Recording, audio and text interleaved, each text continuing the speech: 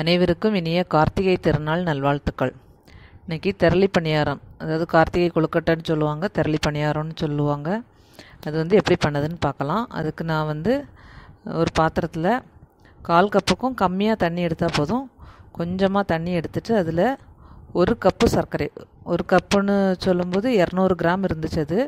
அதுக்கு 5 ஏலக்காயும் ஒரு சின்ன ஸ்பூனுக்கு 1 ஸ்பூனு சுக்கு பொடியும் போட்டிருக்கேன். போட்டு இதை நல்லா கரைச்சிக்கணும். அடுப்பில் வச்சு அது நல்லா கொதிக்கணும். அதே அளவுக்கு புட்டு மாவு, அதாவது 1 கப்பு புட்டு மாவு வெயிட்லேயும் அது 200 கிராம் இருந்துச்சு. அதை ஒரு பாத்திரத்தில் தட்டி வச்சுருக்கேன். இப்போ இந்த சர்க்கரை இது நல்லா கொதிச்சாச்சு. இது அந்த சூடோட புட்டு மாவில் அரிச்சு ஊற்றிடணும்.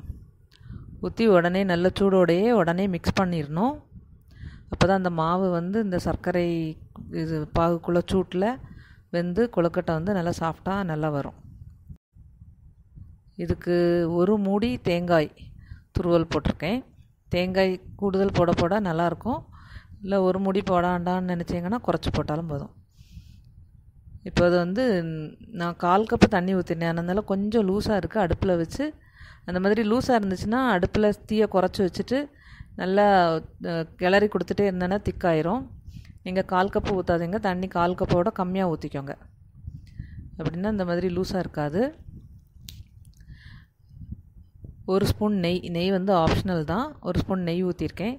ஊற்றி அது நல்லா திக்காயிட்டு உருண்டை பிடிக்க அளவுக்கு வரணும் மாவு. அந்த அளவுக்கு அடுப்பில் வச்சு கொஞ்சம் கிளறி கொடுத்து அடுப்பை ஆஃப் பண்ணிட்டேன். இப்போ அது ஆறட்டும். ஆறும்போது கொஞ்சம் கூட திக்காகும். இதை நம்ம திரளி பணியாரம் அவிக்கக்கூடிய இலையில் தும்பில் வச்சுட்டு இந்த மாதிரி சுருட்டிக்கணும்.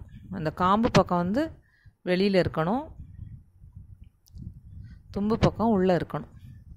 வச்சு இந்த மாதிரி கயிறு வச்சு கட்டவோ, இல்லாட்டி சில பேர் பச்சை தென்னை ஈக்கிள் வச்சு அதில் குத்தி சீல் பண்ணி வச்சுருவாங்க. அது அவங்கவுங்க விருப்பம். இதுக்கு கொழுக்கட்டை உருட்டதுக்கு பணியாரம் உருட்ட நம்ம கையில் ஒட்ட மாதிரி இருந்துச்சுன்னா கையை லேசாக தண்ணியில் நனைச்சா கையில் ஒட்டாது.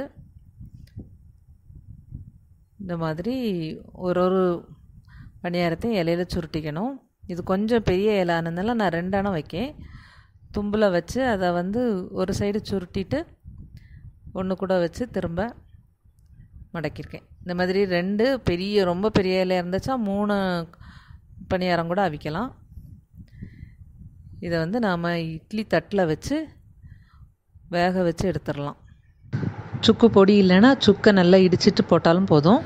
திரளி இலை இல்லாதவங்க நம்ம பிரிஞ்சி இலை இருந்துச்சுன்னா அதை இட்லி தட்டில் அடியில் வச்சுட்டு அதுக்கு மேலே இந்த பணியாரத்தை உருண்டை பிடிச்சி வச்சுட்டு வேக வச்சாச்சுன்னா கொஞ்சம் அந்த மணம் அதில் வரும்.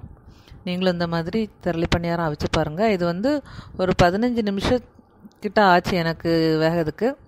ஒருத்தரோட அடுப்புக்கு ஸ்பீடை பொறுத்து நீங்களும் கண்டிப்பாக ட்ரை பண்ணி பார்த்துட்டு எப்படி இருந்துச்சுன்னு எனக்கு கமெண்ட் பண்ணுங்கள். என்னோடய சேனல் பிடிச்சிருந்தால் லைக் பண்ணுங்கள், எல்லாருக்கும் ஷேர் பண்ணுங்கள், சப்ஸ்கிரைப் பண்ணுங்கள், பக்கத்தில் இருக்க பெல் சிம்பலையும் ப்ரெஸ் பண்ணுங்கள். தேங்க்யூ.